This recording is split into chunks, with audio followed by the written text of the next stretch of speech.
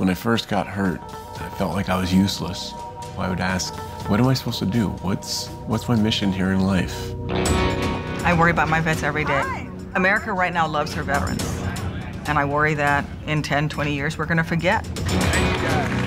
I am dumbfounded by how fast this organization has grown. This thing that we started from nothing, start to actually make a real impact in people's lives. No one comes back from war unchanged. Some wounds are visible. For others, they are etched into our souls. You're never gonna get past it. You just have to decide if you're strong enough to live with it. 2.5 million Americans have fought in Iraq and Afghanistan since 2001. You forget how different the world is over here. As a nation, we thank our veterans for their service, but few of us really know what war is like, or how hard it is to return to a normal life after facing danger, suffering, and death. I want to change that. I want you to meet some people that I know and admire. Did you feel like you left healed? I left physically healed. My name is Wes Moore. I served in Afghanistan. I'm doing this project to preserve a moment in time. We're capturing photos, portraits of veterans as they share their stories of re-entry to civilian life. There's no earthly reason why I should be alive. They represent a new generation of warriors. I'd look in the mirror and be mad at it. I want you to see them for who they really are, to know why it is that some struggle and many succeed. 4 men gave their lives for me to do something with mine. Hearing and honoring what they have done and are doing. They have served our nation in battle, and they are rejoining the society they fought to defend. Funding for this program was provided by the Corporation for Public Broadcasting and by contributions to your PBS station from viewers like you. Thank you. Previously on Coming Back. I'm breathing. Do you need me to talk? Yeah. Bobby's struggle with traumatic stress has separated him from his family. Family could be overwhelming for me. So I moved out. Taylor moves past his injury and has set his sights on playing college baseball. University of Tampa baseball, we've won a lot of titles, so it's highly competitive. I'm excited to go out and compete against younger, more athletic guys. This is veterans rebuilding America. This is real. Earl's connection to the veterans of Baltimore is based on a lie. Earl Johnson fabricated the majority of his military service. In this series, we have seen that for returning combat veterans, adjusting back to the civilian world can throw you off balance. We have seen that healing the wounds of war is difficult, both physically and mentally. But there is one thing that I have found that does stay the same: what drives us. We are people who are driven to be part of something big, something important. What we strive for is different in all of us, but we strive. Taylor Urella's goal seems simple. He wants to make the baseball team. But Taylor's 10 years older than his competitors. And they've all got 2 legs. And one more thing. He chose the University of Tampa, the NCAA Division II National Champions. So exactly what's going on, man? I played baseball when I was younger and stuff, and I joined the Army, lost my leg, yada yada, and I just always wanted to play college ball, trying to get back into it, trying to reteach myself some things. On the start, relax up top. Turn on, turn, relax. That's it, good, that was it. That was boy right there. That's it, good, good.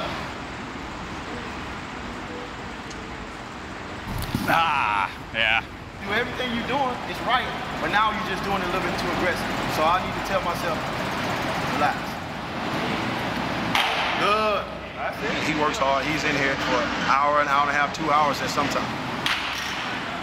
He's strong. He's real strong. So all he has to do is relax and trust that he can get through, you know, what his Lord has, just as well as anybody else. And he just trusts that, you know, his disability is not as much of a disability as he's probably. They usually have buckets. You don't have to pick them up one by one. I like buckets better.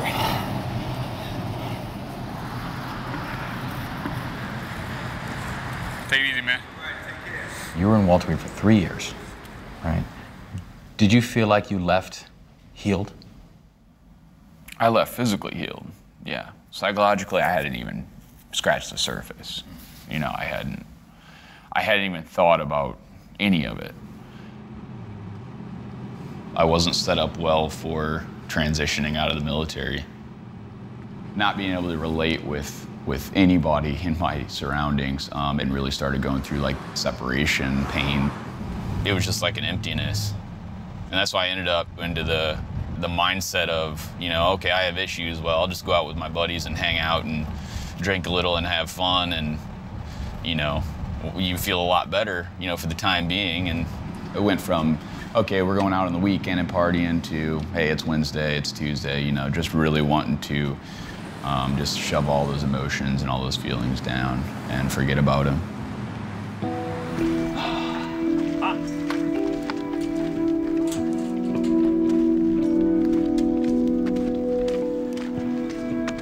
Being around other guys that have been through it, that's when I really started to turn the corner. I started playing softball with other combat wounded amputees, and I loved it. Being able to see the guys with amputations that were maybe a year ahead of me, seeing what they could do, that just drove me, man. Oh, epic fail! Hey, whenever you guys are good, just come in. It allowed me to heal both physically and mentally. Should've hit you with the fat. To the point where I could do tryouts. To be part of something bigger than yourself often means fighting through physical pain and emotional setbacks. But that's what warriors do. It is what makes us different. The last memories I have of Iraq was trying to fly my helicopter and trying to land it. And then I don't remember anything else after that. And so when I woke up in the hospital 11 days later, the doctors and nurses kept talking about a helicopter crash. And I thought I'd crashed the aircraft. I blamed myself. And if my legs were gone, it was because I didn't do my job and I had crashed. And that's when I went to the dark place. I thought that I'd failed as a pilot, I'd failed as an officer, I'd failed as a soldier. The worst thing that could ever happen to me was not losing the legs. The worst thing that could have ever happened to me was if I didn't do my job. And I did. And there's one picture taken of my helicopter on the ground after we'd landed. And she was beautiful, my bird, sitting in that field in Iraq, in that date grove. And there's this bird with a big old hole under my seat and a hole above my head. And she was on the ground, you know, so I knew that we'd landed the aircraft. I owe this life to the guys who saved me, and I don't ever want any of these guys to regret or to feel like that effort was wasted. I have to be more, and I have to do more, and I have to live up to that. And now that I'm in Congress, I really feel that it is my job to get out there into the American public and be a voice for my fellow vets. Yeah, the $13.7 million in improper payments. Yeah. The warrior ethos component of the soldier's creed is I will always place the mission first. I will never accept defeat. I will never quit, and I will never leave a fallen comrade. When I get too involved in politics and I get too involved in Washington, D.C. craziness, that distills everything right back to where it is. Going up. 2 hearings at the same time in 2 different buildings, it gets to be challenging.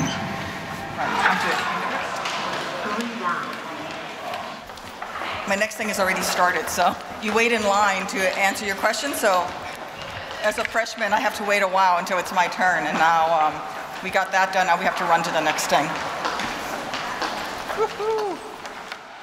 It's sort of my strategy when I'm in Washington to find common ground. And my overwhelming life experience that has really shaped who I am has been my time as a military officer. And so that is what I'm going to default to. The lessons I learned as an Army officer, the camaraderie I experienced are at the core of who I am, just as it is for my brothers and sisters in arms. I've really reached out to a lot of the veterans in the House because that's common ground for us. And if, you know, we start telling our war stories and then we talk about, well, let's co-sponsor something together. And I yield the balance of my time to the gentle lady from California who's been a leader in victims' rights, Ms. Spear.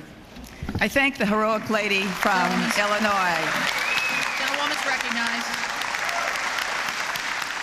I have gotten such great feedback from people from both sides of the aisle who are willing to open the door and listen to me and who are willing to work with me. A lot of folks who said, you know, I don't agree with your political party, but you're really there for veterans and I want to work with you on this, so it's great. Capitol Hill to Baltimore's Oliver is an hour's drive and a world away. Earl Johnson's been working at the grassroots level to build a team of civic-minded veterans there. But the news that Earl fabricated his service record has shattered that team. Earl served one tour and then deserted. He ended up in jail.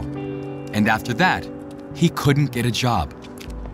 I thought I was gonna be doing great things in his life, and I can't even get a job flipping burgers. You know, so I remember filling an application, and in that space where I was struggling in jail, in that space where I was running from the Army, you know, I put still in Army. Dates, extended the date on there. Immediately when I did that, you get the phone call back, you know, and I got a job. Do you understand why people were so disappointed, were so angered by this? Yeah, because they followed me on the premise that I was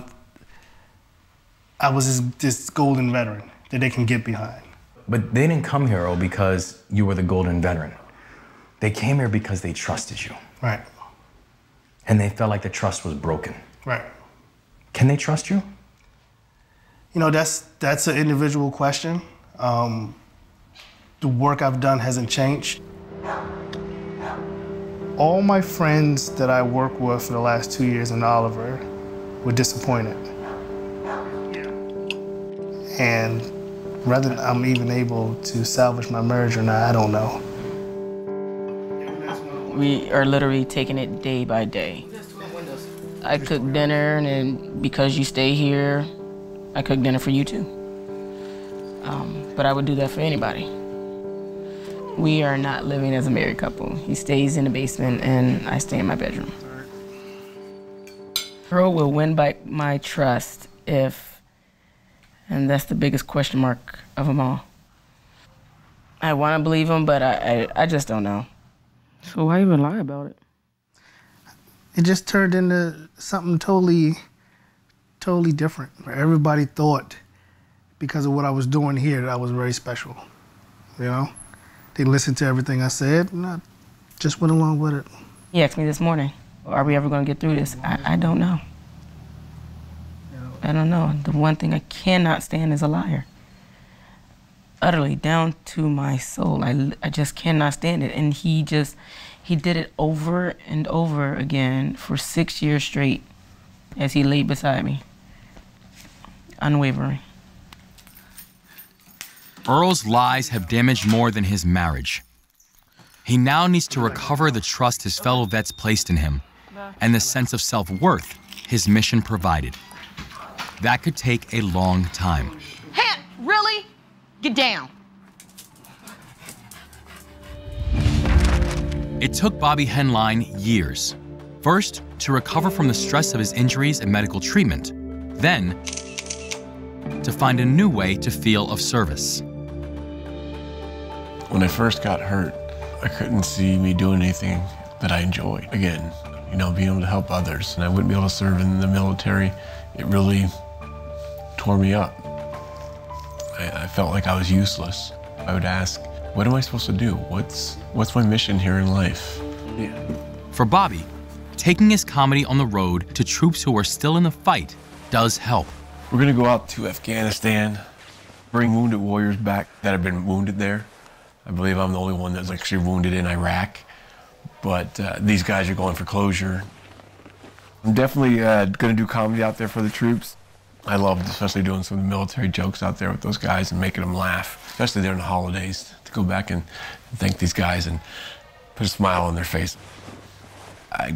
It's crazy, but I believe God put me here, kept me around to do comedy and speaking to help other people. I believe that was his mission that he saw, that he was giving me. Doing what I do helps me because I can still help others. I love helping others. It's another way to continue to serve. Making vets laugh is Bobby's way of giving back and staying connected to the community. But staying connected to his family is proving much harder. He and his wife, Connie, have been living apart for months. Remember, he jokes about how much I spend. Connie now spends more time connecting with friends. Does Bob damage stuff in the house? He used to in the beginning, not anymore. It got too expensive. In this group, dealing with a post-traumatic spouse is a frequent topic of conversation. So does he have any PTSD? None? Or does it come out in different, like, is he angry or mean? He used to get really aggressive and be really short-tempered and stuff. Like, if Bobby's by himself, he does amazing, has absolutely no issues. But you put the kids into the mix, or you put me into the mix where I ask him to do something, he's like dealing with the kids sometimes. We can sit down on the couches. Let's go. Because I'm just going to keep eating if we sit in front of there. Try to go. Okay, so you know he moved out. But I was always so worried about him really leaving. Now, I'm not sure. Because sometimes it's more peaceful without him here. It's almost a relief to not be on eggshells. I mean, he freaks out about every little thing. That's why I was asking earlier all night, like, if your husbands have PTSD, because I think his is really bad. I told him that he couldn't come back until he went to counseling. Why did you want him to go to counseling? What did you want it to accomplish? Well, I just want my old husband back, and now, like, I know. It's never going to be the way it was. It's got to be something new and different and grow from that. If you get the good therapist and you're both comfortable with the therapist, all this can come out. He'll hear it, you'll hear what he says, and you take it from there. You can only go one day at a time. One day at a time is both friend and foe to an athlete. Hey, y'all just gonna stand around and watch? Daily workouts have gotten Taylor Urella into the best shape he's been in since he was wounded. And watch solid contact. But is his aging body as resilient as his spirit? You know, I've been playing softball a couple times a week. I've been going to baseball training a couple times a week. So my body has no time to rest.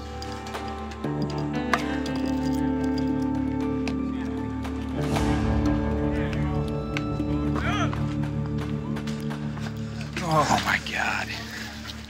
You want to see this? It's a Bursa.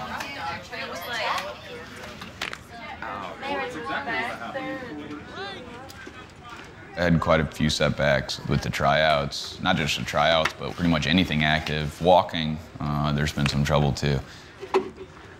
See, it's hitting like right there. That's what it's from. So it's, every time I run, it's just clipping down. It's like stabbing in my knee every time I walk.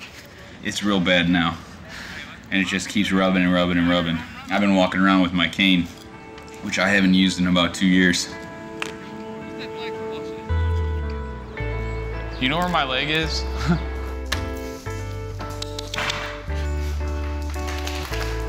Leg. No, it's not in there.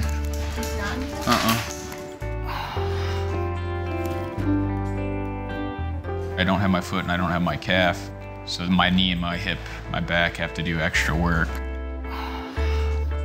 I am a little nervous that he's going to be in tremendous amounts of pain. There's a lot of wear and tear on his leg, on his body. I mean, although he's missing his leg, that your whole body makes up for that. I mean, your back, your neck, your arms, everything.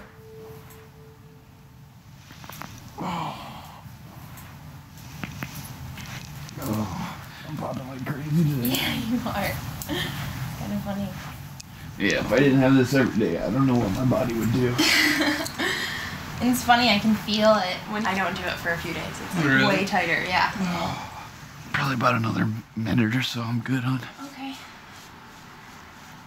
Yep, you just got it again. Last year, they thought I had a bone infection and kind of warned me that a possibility of that could be that I would lose more leg. And that just kind of like, it crushed me. Yeah, hi. How you doing? How are Dr. you Murphy. doing? Good to meet you. Good to meet you. So tell me, when are the tryouts? September 6th. That was the bursa. The skin breakdown on the inside. How long have those been there? That one, the inside's been there 2 months. A couple months. Yeah. Okay. It's just hard to heal because, you know, the constant friction every time I have my leg on.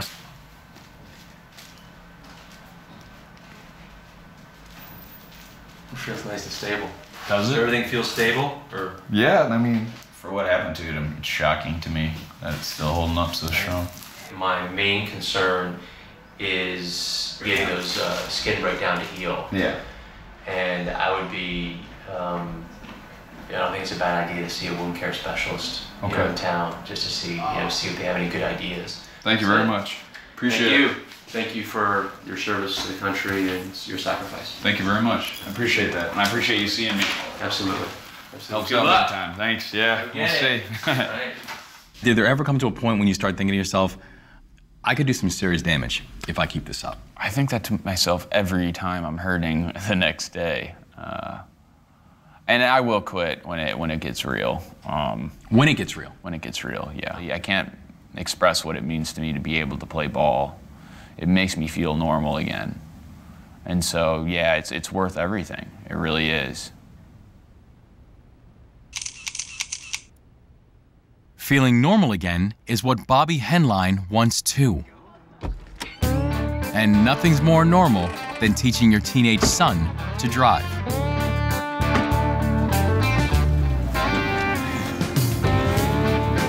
It's also normally stressful for any parent.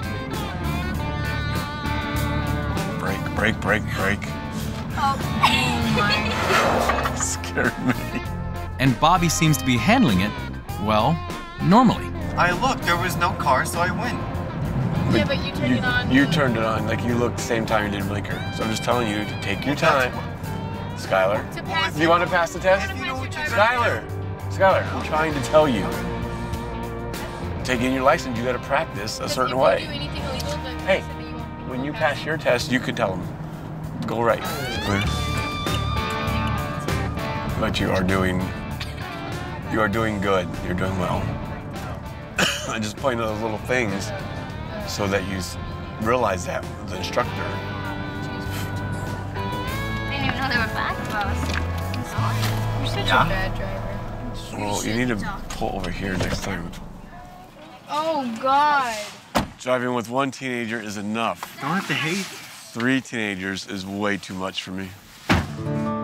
Slowly but surely, Bobby is conquering his demons. In fact, he feels strong enough to tackle a new challenge. His daughter is on the dance pep squad at tonight's football game, and Bobby plans to be there, even though he knows that being in that big crowd could trigger a panic attack. I have to make my daughter's football game tonight. It's her first home game. Joy of getting dressed with one hand. I need to make sure that I'm there for my daughter and show my support. It's very important. Someone.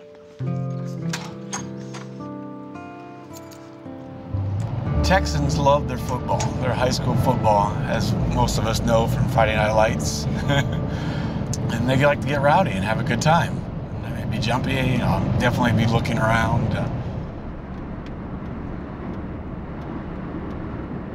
My daughter's on the field. If something happens there and the field gets rushed, you know, in my mind, I used to think, oh, that will never happen. But once you go through something like this and you've seen the worst of life, you know that anything can happen. So it makes you worry more. I worry more about my family getting hurt. I got to go. I got to face this game.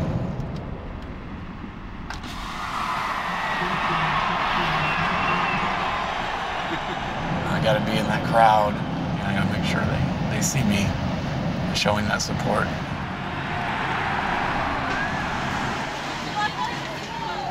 I don't know how long I can stay. Really? We'll see.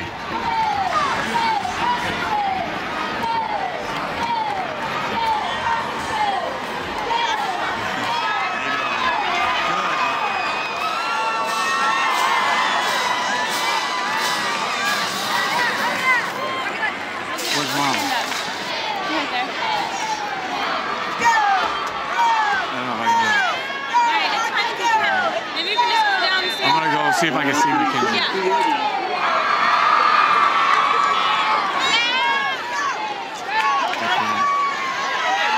Too crowded. I gotta find a place to watch it because I tried to go in the crowd, but I can't watch up in the crowd. I walked up there, checked out, and I walked down. But yeah, Mom's up there in the middle somewhere. Sorry, go ahead. She's up there, but I walked up there and it was just too much in the middle of everybody.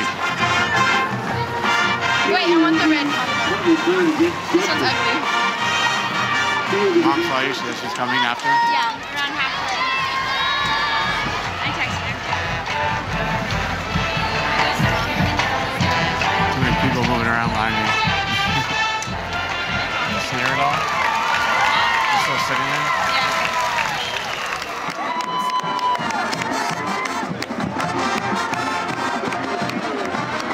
Too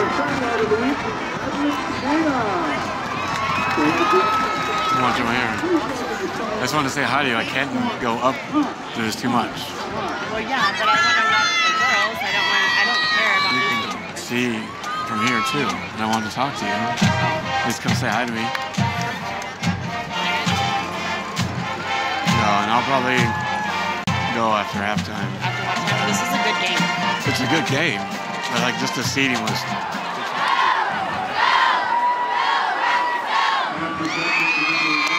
Her scream. That's her scream. Here's the first one to scream. And little Christina.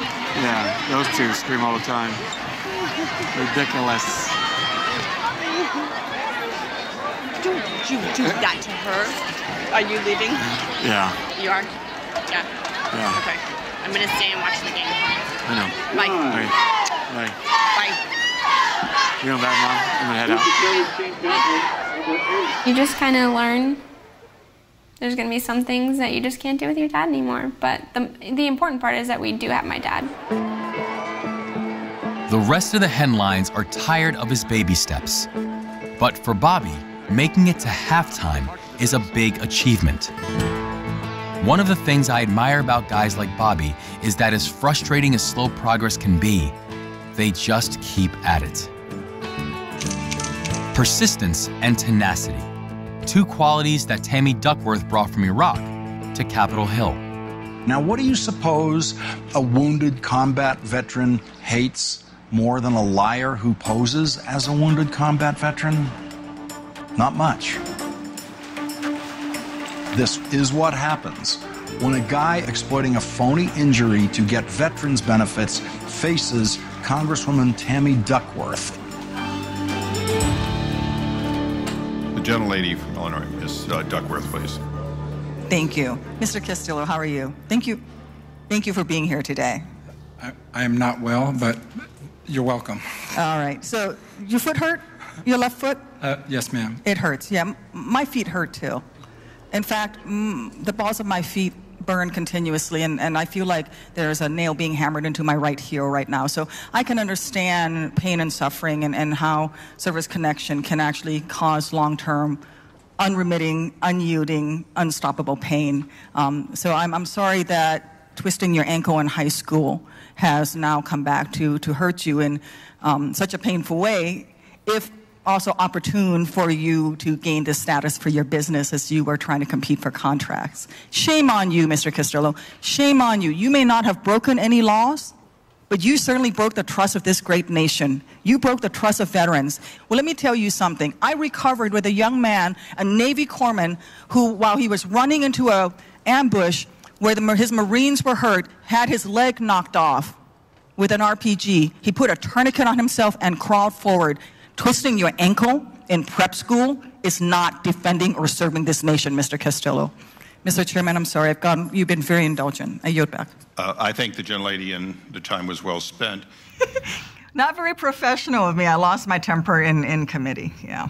I did not appreciate, what he was doing, because there's so many legitimate veterans out there who are waiting a long time for care that they can't get access to because the system is so clogged with folks like Mr. Castillo. Earl Johnson was looking to change the world, and he was starting with a rough neighborhood in Baltimore. As it happens, that's my hometown.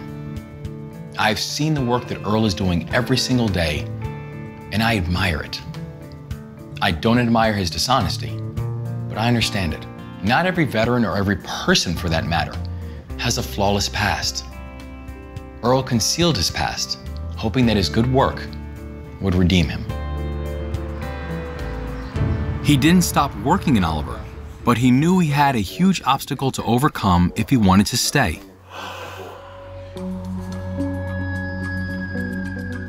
After all this mess came out, I took a few days just to curl up and disappear for a while. It's right around the time that I do my patrols around the neighborhood. And I heard 7 or 8 shots. And I just knew what it was.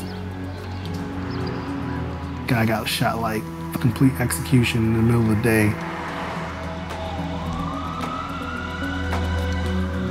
And I knew right then and there I could no longer, sit around, feel sorry for myself, because we couldn't lose Oliver. We've done so much, and I'm out crying and pouting about, stuff that happened 11 years ago.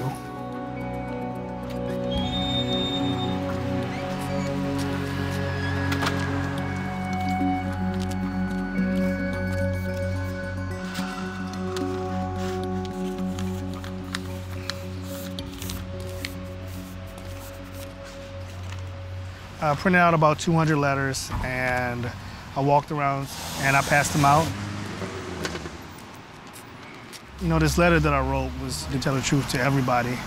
And I wanted people to know, the person they saw clean up the street, the person they saw, talking with the police, the person they saw doing things that they considered good things. It wasn't necessarily a well-rounded, squared-away person. I was no different than anybody else. And, the first sentence starts off with, hello, my name is Earl, and I live in the Oliver community. And over the past years, I've worked hard to stem the violence, blight, and drugs in the community. During that time, I was hiding the missteps of my youth. I struggled for many years, trying to redeem myself, and this is who I am. If what we've seen is that at least a portion of his story, that there's nothing there, that there is no fact there, how are we supposed to trust you? How are they supposed to listen to you now and say to themselves, okay, but I believe he's telling me the truth now? I would want to say is that I'm not asking them to believe or trust. What I'm asking them is to understand that there's a great human need in Oliver. I'm there. I'm doing the work. I will ask for you to look at what I've done now and measure it with my past and say if there's any worth there. Earl knows he may never earn back the full trust of the community. Instead, he's asking to be judged solely on what he's accomplished here and the work he continues to do.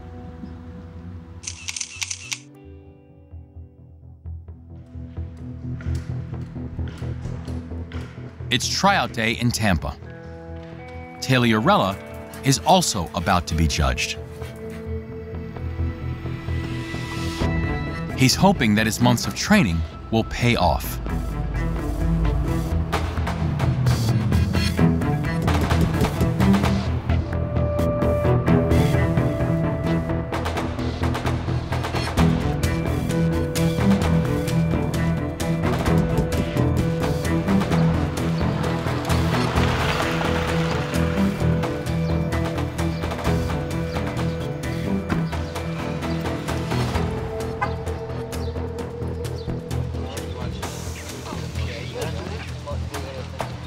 You guys, if you just take a seat, facing me so I can explain everything. Okay, I'd like to welcome all of you guys to our tryout. Taylor served our country, and I think he deserves a round of applause. Thank you. Like you guys, he has a lifelong dream of making a college baseball team. Come on, guys. I'm gonna get up and clap too. Good job, man. Good job. Thank you, guys. This is one of the best baseball programs in the country, period. I don't care what division. So it will be tough. It's gonna move quick.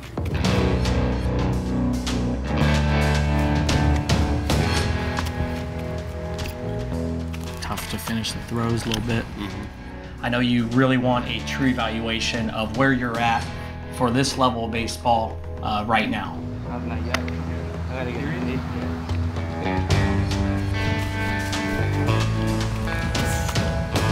The leg, that creates a little bit of an issue out there.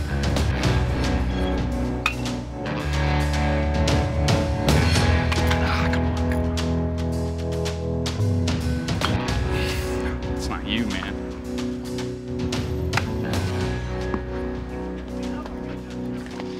Wow. You know, right now, you were well below average for what we would be looking for.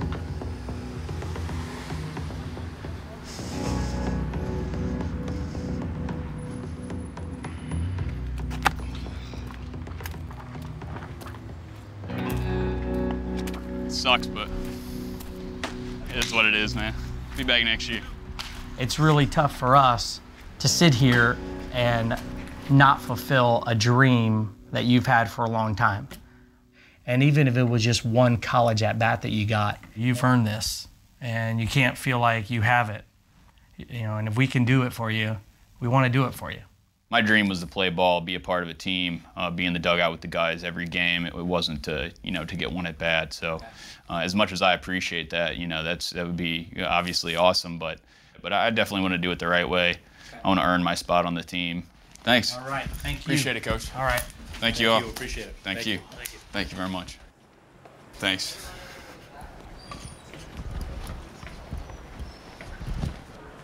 Making the team would have been great. It's something I really worked hard for, and I wish it would have happened, but I just expected, you know, different results. I didn't expect to make it, but I don't know. It's below average in every category. Below average, the words kind of sting, so made it difficult. A few years back, you're laying still in Iraq, just having survived, barely living. A few years later, you're now trying out for one of the best baseball teams in America. What do you think about when you think about how far you have come in such a short period of time? Unfortunately, I don't think about that. You know, hearing it from you, it does, you know, I kind of have to hear it from people, you know, and it means a lot to me, but I've never thought about it like that before. You know, I don't know, I guess it's pretty cool. It's great. I have such high expectations of myself that I can't just look at it like that, you know. I'm extremely happy every day of my life that I'm even able to run, you know. I went 5 hours a day in physical therapy, you know, for 3 years. I did it so I could be out there on the field, so I could feel normal, you know, so I could play better than that guy with 2 legs, you know. That's why I do it. Connie Henline is hoping she and Bobby can get closer to normal too. She told him that between his traumatic stress and her irritation with his behavior, she couldn't see how they could get things back on track. Not without therapy. Nice to meet you. I'm Connie. Hi, Nice Bobby. to How meet you you. doing? I'd just like to hear from you when it's, we did it. It's where you want to be. What you're wishing for. No, I wish that we can work on stuff, communicate better without fighting. Okay. I mean, I'd like to feel appreciated when we're done for the things that I do. We've been going to therapy now a little over a month. I think it's made a tremendous difference. I feel much better. It's going pretty good. Therapy's therapy, I think, is helping. We're learning to communicate better, which sounds crazy when you're 42 years old and been married almost 20 years. You'd think you would know how to talk to each other. Did you like it? Yeah. We were 21 when we met. Connie and I's birthday are a day apart. She's actually 8 hours older than me. So we're going to celebrate our birthdays together with the family and everything. And with everything going on with the marriage, and just kind of focus on more of trying to be a family and having fun with our friends and family. Celebrate. I think you should see this because if one pops, we might have an episode. Oh, God. Hey, guys. Oh, wow. If you hear it pop, don't think that you're back in Iraq because you're just at our house. Thanks for the warning. Just don't be popping balloons. Don't freak out. Because I'll probably scream. My dad's going to be like, oh, my God, what's going on? Yeah, your scream will probably scare me more than the balloons. Exactly. One thing I learned in therapy is that PTSD isn't something that we can just expect him to deal with. We're going to all have to adjust our lives a little bit more just to learn how to help him through that. Right now, it's looking really good of us staying together. Definitely, we still need a lot of counseling to go. I might need some individual counseling, just for myself. Oh. Yeah. Happy birthday. Happy birthday, Anna. Cute. Too much. Too much already? Yeah, everybody came at me right away. Do you need some medicine to make you uncomfortable? No, it's fine, but Keaton and Lexi were both I know, they're jumping. just I know, excited but you know me, I just can't have that when I first walk in. Look what she did. She blew up our picture. Oh. He's here more than he is gone. So I guess it's waiting to figure out if he's ready, if I'm ready, you know, and then discussing that with the kids. I'm optimistic that we can work it out and that he'll move back into the house with all of us. I want to ask you a question. What is the difference between this guy and this guy?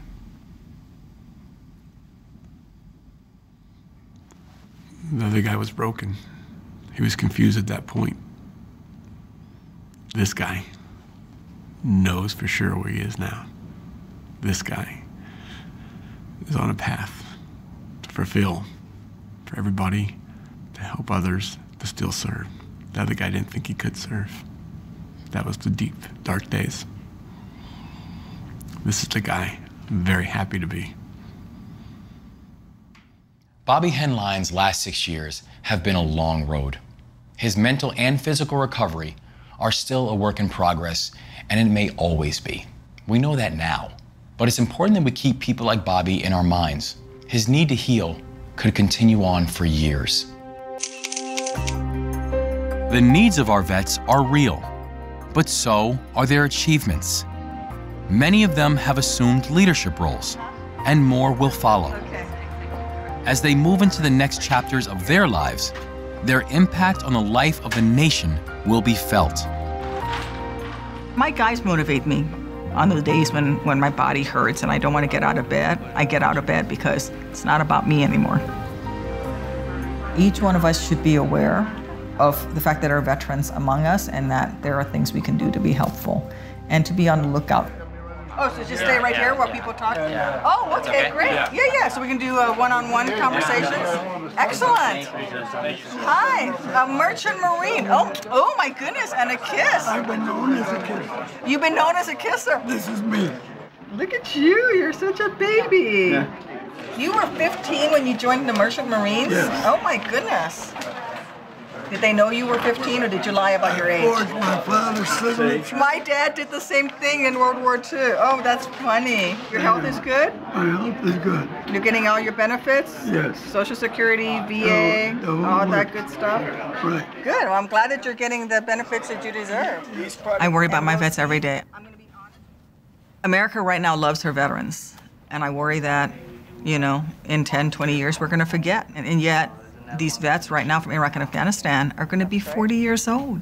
Will the money be there? Will the American people be there? Or will they have forgotten and thought, oh, that was 20 years ago? And if you look at the Vietnam veterans experience or Gulf War veterans experience, that you will see that. I have no problems with that physical and stuff. just my dental. They've been running me around for 5 years now, and I'm still with a temporary on top. Oh, for 5 years? Where do you go? Do you go to Heinz? Heinz, That's where I go. We have the lady who's in charge of Heinz here today. Is Joan? Hey, Joan. Hi. I have one of your patients. He goes to Heinz. He says he gets wonderful care with everything, but he has a little issue with dental. Is there someone that could help him? Maybe talk with We'll us? just take your information and get back to you. You know, the eligibility rules have some. Oh, he's 100%. Oh, no. He's 100% guy. Yeah, he's been working with Heinz for 5 years. Oh, I appreciate you. Thank you for serving. Boy, did you serve. Thank you. I feel so I will bad. follow up. You're a great lady. Thank you. Thank you. With less than 1/2% of Americans serving in uniform today, more and more so Americans have been disconnected from the military experience. And there's just no understanding of what that's like. That's not an excuse to not be willing to help. We all have a stake in this. I always say, when America, when our nation asks, who's willing to go serve and who's willing to go die for this country, our military men and women said, I'm willing to do that. They didn't wait. So when our military men and women come home and our veterans come home and they're asking for help from America, why do we make them wait? Disabled veterans do need medical care. They need help reintegrating back into society. But once they are up, you'd be amazed at how far they can go. Taylor Urella has found himself a new sport, a new mission. There you go. I've actually grown kind of more of a love for softball than I thought I would. Ball's going to third. He and another warrior founded Vet Sports. I started Vet Sports the summer before last. Okay. The main way people are rehabilitating or recovering from things they're going through from previous wars. And this one too. It's kind of the go-to, drugs and alcohol. Vet Sports is anti that. We don't want to be smoking cigarettes and drinking beer. We want to be playing sports, socializing, connecting with other veterans, being inspired by those veterans, and reintegrating back into the community. I think a lot of guys, they resort to sulking on the couch and thinking about the old days. All right, let's do it. I'm heading out. And now they're playing softball every week, and it starts small and builds from there.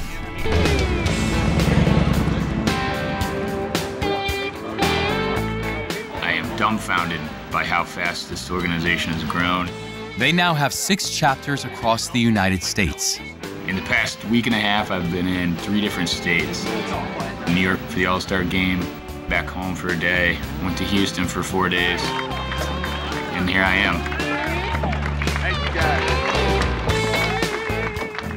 This thing that we started from nothing, start to actually make a real impact in people's lives.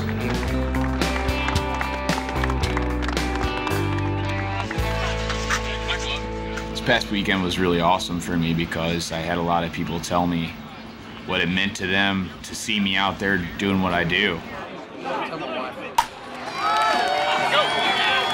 I really want to get to be the best softball player I can be.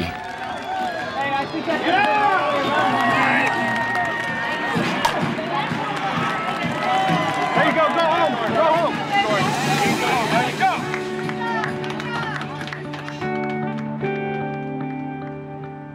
There's one more person I'd like for you to meet. Just bring your right hand up over here, okay? Her name is Stacy Pearsall. Bring your forehead this way just a little bit. She's the photographer who's taken many of the portraits of the veterans that you've seen in our programs. If we were standing in conversation, would you have a hand in your pocket, a hand on your hip, arms crossed like this? Like that. Okay. Am I just a photographer? Probably. But as a veteran, I'm a comrade and a sister to each and every person who I sit across from. Stacy learned photography in the Air Force. The job of a war photographer demands that you get as close as you can to the action. Twice, that put her in the blast zone of an IED. A series of injuries ended her military career. The doctors told Stacy she'd never be able to pick up a camera again. Tell me a little bit about your Air Force history. But if you're looking for a surefire way to be wrong, tell a veteran there's something they can't do. In Normandy, it was pretty bad where we were at. She started off just taking pictures of other patients in the VA hospital.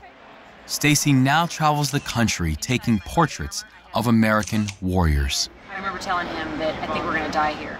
Well, what I found was it was a two-way exchange. So while I was feeling validated and empowered by the veterans I was photographing and talking to, they were feeling the same way. You thought about it when you see one of your buddies dead. Yeah. Right, you know that. Yeah, I do know that. So what started as a way for me to start the healing process within myself really became a way for me to help others in theirs.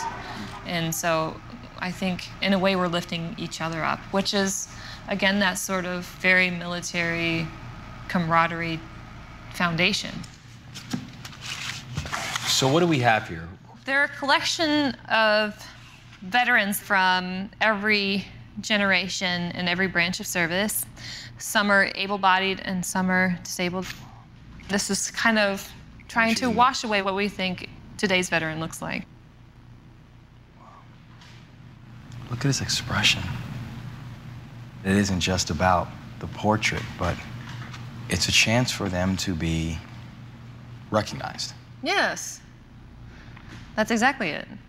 It's my chance to honor them, and having so many other people see them as who they are and for the sacrifices they've made.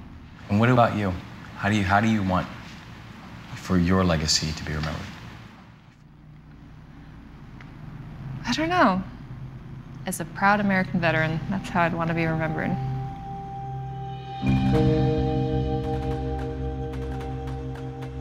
I wanted you to meet this gallery of veterans not because their stories are unique, but because they're so typical. When you think about all the things that you've done, all the jobs that you've had, which job, which title are you the most proud of? Being a soldier. Being a soldier. Knowing who our veterans are is a beginning. The next step is making sure we don't forget them. I want them to realize that when the war's over, it's not over for us. You know, we're still going through stuff every single day. We need their support, 5 years from now, just like we do today. I was in the Army an inch of time. And the skills I learned, I applied in dealing with my neighbors. I applied in dealing with the police. I applied in dealing with the city. And to my surprise, got results. Imagine what tens of thousands of veterans can do for a state. It is an untapped resource. I was taught young, we owe a debt, each of us, for the countless millions who have come before us, served, given their time, given their lives to ensure that we have the lives that we do today. I think that was what's important, is that I made the effort to repay that debt. And it was my pleasure to serve.